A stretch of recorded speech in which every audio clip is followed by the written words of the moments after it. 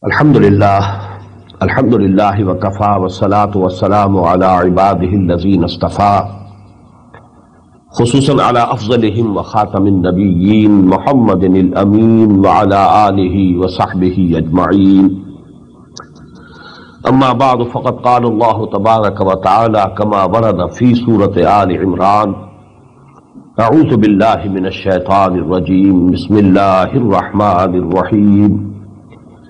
يا أيها الذين آمنوا لا تكونوا كالذين كفروا وقالوا لإخوانهم إذا ضربوا في الأرض أو كانوا غزا لو كانوا عندنا ما ماتوا وما قتلوا ليجعل الله ذلك حسرة في قلوبهم والله يحيي ويميت والله بما تعملون بصير ولئن قتلتم في سبيل الله أو متم لمغفرة من الله ورحمة خير مما يجمعون وَلَئِن مُتُّمْ أَوْ قُتِلْتُمْ لَإِلَى اللَّهِ تُحْشَرُونَ فَبِمَا رَحْمَةٍ مِّنَ اللَّهِ لِنتَ لَهُمْ وَلَوْ كُنتَ فَظًّا غَلِيظَ الْقَلْبِ لَانفَضُّوا مِنْ حَوْلِكَ فَاعْفُ عَنْهُمْ وَاسْتَغْفِرْ لَهُمْ وَشَاوِرْهُمْ فِي الْأَمْرِ فَإِذَا عَزَمْتَ فَتَوَكَّلْ عَلَى اللَّهِ إِنَّ اللَّهَ يُحِبُّ الْمُتَوَكِّلِينَ إِن يَنصُرْكُمُ اللَّهُ فَلَا غَالِبَ لَكُمْ وَإِن يَخْذُلْكُمْ فَمَنْ ذَا الَّذِي يَنصُرُكُم مِّن بَعْدِهِ وعلى الله فليتوكل المؤمنون. صدق الله العظيم.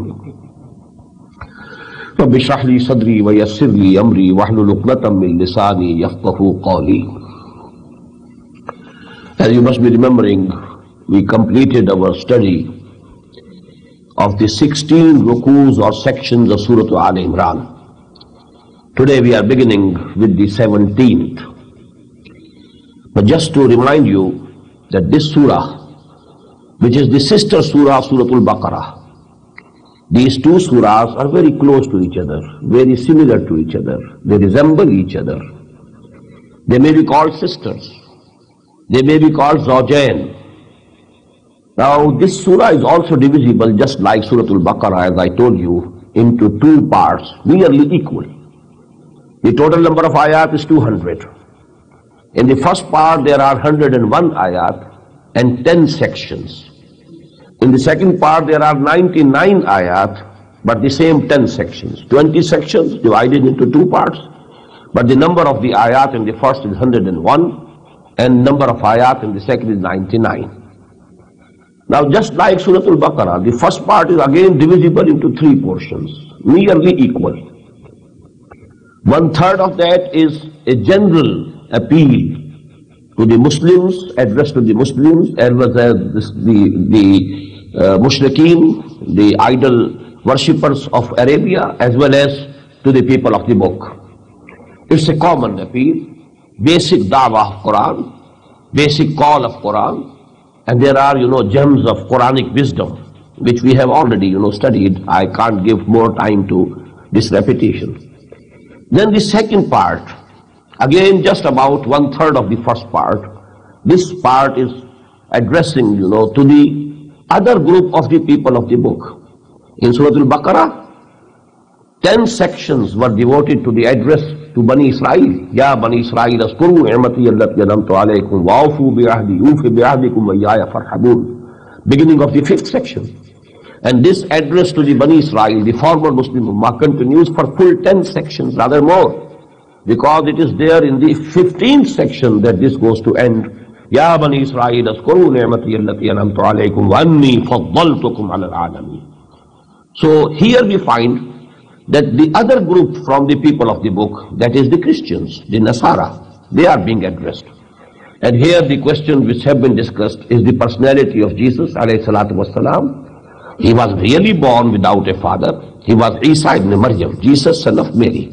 He had no man father. Allah subhanahu wa ta'ala created him by his word of kun. That is why Quran says, kalimatum minhu. He is a kalima, a word from Allah subhanahu wa ta'ala. Allah creates everything with his one command of kun. إِذَا أَرَادَ شَيْئًا فَإِنَّمَا يَقُولُ لَهُ كُنْ فَيَكُونُ. So actually, to say that he is son of God, that is, shirk. And a biggest crime in the eyes of Allah subhanahu wa ta'ala. So this description has been given, And then there is, example in the person of John the Baptist. He was also born of very old parents. The father, Hazrat Zakaria alayhi salatu wasalam, he was very old, and the mother, she had been barren all the life, and she never born any child. But Allah subhanahu wa ta'ala, because Zakaria prayed to Allah subhanahu wa ta'ala that please give me also a son like this girl, this Maryam, salamun alayha. So then Allah subhanahu wa ta'ala granted him, and these old, father and mother, they gave birth to a son, and he is John the Baptist. So actually this all discussion is to rectify their belief about this Trinity, that Jesus belongs to, in some way, to deity. He is a part of deity. Either he is Allah himself, that is God incarnate. You will find it in Surah An-Nisa. And then either or he is one of the three. That is the Trinity. So this main discussion is addressing the Christians. Then there was 1/3 of the first half that is devoted primarily to the people of the book, both of them, the Yahud as well as the Nasara. And Hazrat Ibrahim alayhi salam has been mentioned, he was mentioned there in the third part of the first half of Surah Al-Baqarah. Kaaba has been mentioned here. Inna awwala baytin wudi'a lin-nasi alladhi bi Bakkata mubarakan wa hudan lil alamin. The construction of Kaaba was referred to in the third part of the first half of Surah Al-Baqarah also. So these are the three subsections of the first part of Surah Al Imran. Then the second part, which addresses directly and mainly the Muslim Ummah, the Muslims, the Sahaba. But among the Muslims, there were munafiqeen also now. So there were the true believers, mu'mineen as-sadiqeen, but there were munafiqeen also, there were the hypocrites. So that is addressed to the Muslims, and Muslims comprise of both, the mu'min, the true mu'mins, and the munafiqeen. So this part actually is devoted to an address to the Muslim Ummah. But here again we can have three subsections. In the first 20 ayat or so, main dawah of Quran, and secondly, what's the function of the Muslim Ummah? Why has this Ummah been raised? Just as we had in Surah Al-Baqarah. وَكَذَلِكَ جَعَلْنَاكُمْ أُمَّةً وَسَطًا لِتَكُونُوا شُهَدَاءَ عَلَى النَّاسِ وَيَكُونَ الرَّسُولُ عَلَيْكُمْ شَهِيدًا. We have made you an Ummah, at the middle Ummah, the best Ummah. Why? Only that, so that our messenger Muhammad sallallahu alaihi wasallam becomes witness over you, and you become witness over the whole of the mankind. So that was the basic goal for which, a basic purpose for which this Ummah has been created and founded. Same way we found, in that part, in the first 20 ayat, we have two ayat.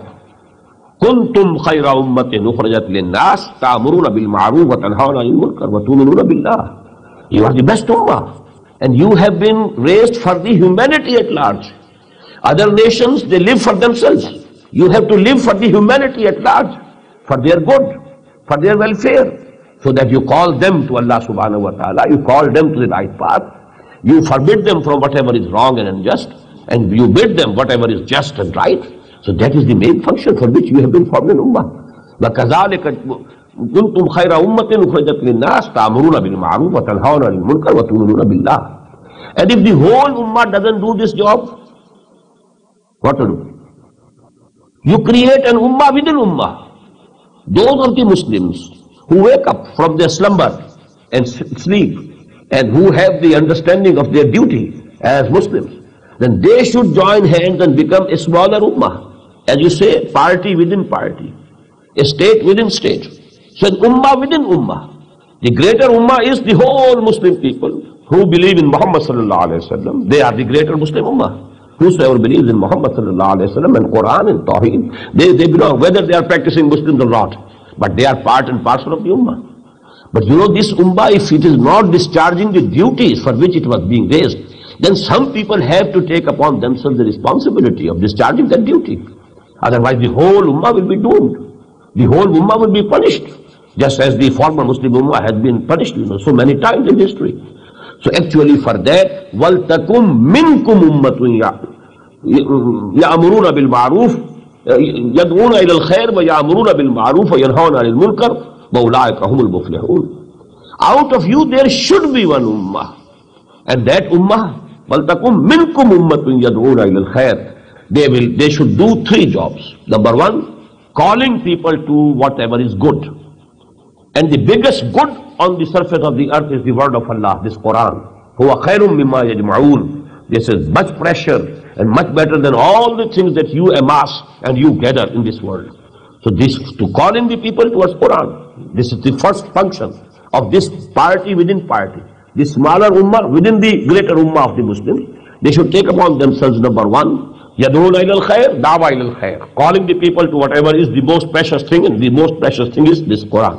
Number two, يَأْمُرُونَ بِالْمَعْرُوفِ, you command and bid the humanity, and then first of all you have to command it to the Muslims, the greater Muslim ummah. This smaller Muslim ummah, which must first of all reform the greater Muslim ummah, so that يَأْمُرُونَ بِالْمَعْرُوفِ, this Amr bil Ma'ruf will be first of all to the Muslims themselves. You believe in such and such things, and look to your practices, what you are doing. You are saying what you are not practicing. لِمَا تَقُولُونَ مَا لَا تَفْعَلُونَ كَبُرَ مَقْتًا عِنْدَ اللَّهِ أَن تَقُولُوا مَا لَا تَفْعَلُونَ. You shouldn't do it. This is haram. This is not permissible according to the Sharia. You leave it. And then the يَأْمُرُونَ بِالْمَعْرُوفِ وَيَنْهَوْنَ عَنِ الْمُنْكَرِ, and to forbid them from whatever is unjust, whatever is munkar, whatever is wrong, whatever is haram. وَأُولَٰئِكَ هُمُ الْمُفْلِحُونَ. This is the most important. Only such people will gain the success. They will be successful in the eyes of Allah subhanahu wa ta'ala. Not the greater Muslim ummah. The greater Muslim ummah will remain a Muslim here in this world. They will be accepted and acknowledged as Muslims, as legal Muslims.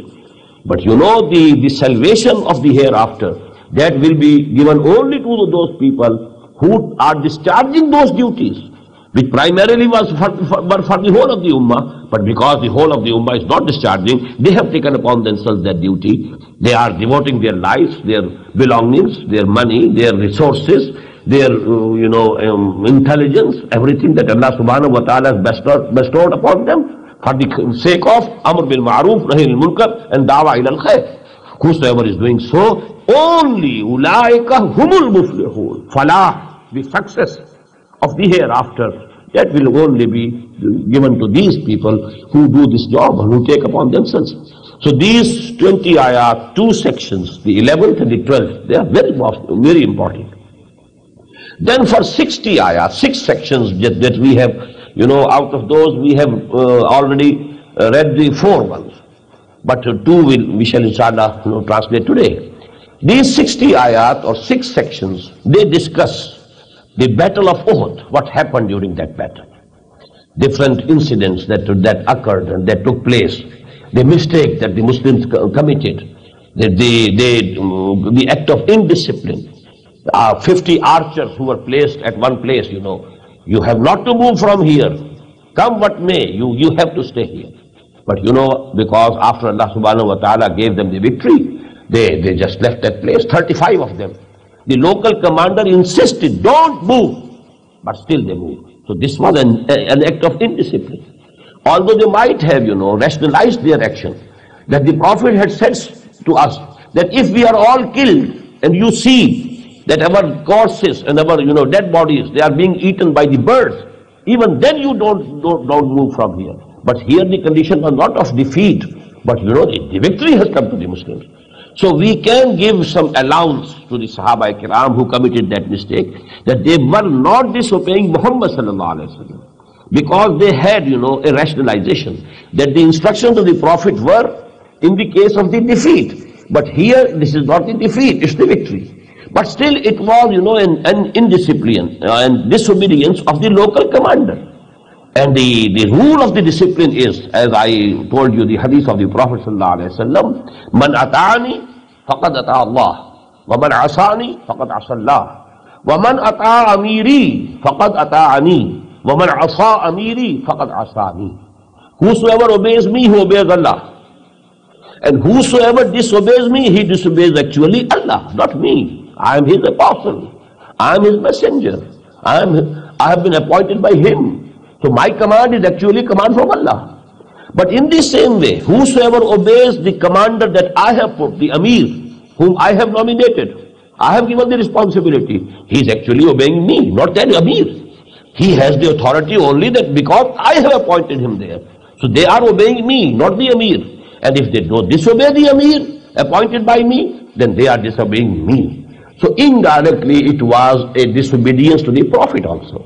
But you know, that turned the whole thing. The victory was turned into defeat temporarily. The Prophet himself was injured badly. Profuse bleeding was there from the face of the Prophet ﷺ. The whole face became red, and he, for some time, due to the loss of blood, he became unconscious also.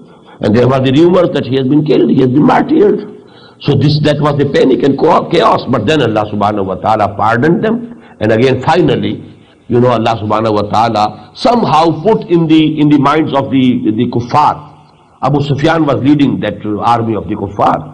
Somehow it came to him that we should not now press, because the Muslims have taken refuge high up in the mountain. And if we pursue them and they chase them even in the mountain, because they are at the higher position, they can only kill us by throwing the stones even. Anyhow, they just left. So Allah subhanahu wa ta'ala, now he discussed, and we have read that. But the incident that happened in the very beginning was that the Prophet came out of Medina with 1,000 men.